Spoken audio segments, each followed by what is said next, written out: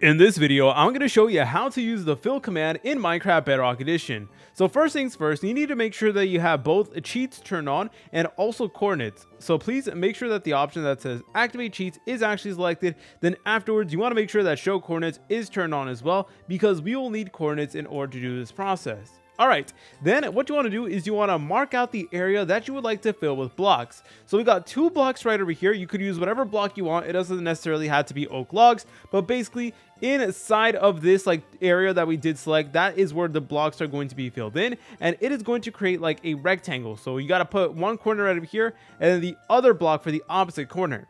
Okay, once you're done with that, what you want to do is you want to go ahead and go to the first block that you did place down on the ground, just like so. Okay, then what you want to do is you want to type in the chat /fill, and then you're going to see a number right over here. So in our example, it is -456, and you basically want to type in your current coordinates, and you guys can go ahead and look at the chat and it's automatically going to suggest your coordinates. So let's go ahead and type that in.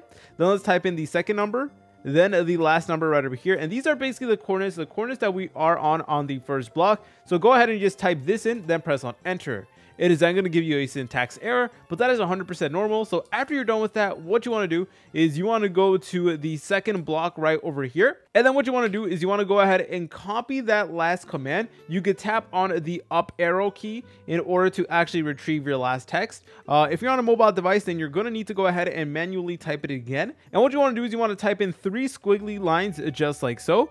And then afterwards, what you want to do is you want to type in the name of the block that you actually want to fill in the space with. So let's say for this example, we wanted to go ahead and fill this up with diamond blocks. We can absolutely do so. So just type in diamond and then underscore block. Then once you're 100% sure that it is done and correct, go ahead and press on enter. And check this out, guys. It was immediately able to fill up this entire area over here, and it honestly does look pretty good. And if you guys are wondering, it is completely solid. All of the blocks inside are also diamond as well. If you guys found this video helpful, make sure to leave a like and subscribe. I'll see you in the next tutorial.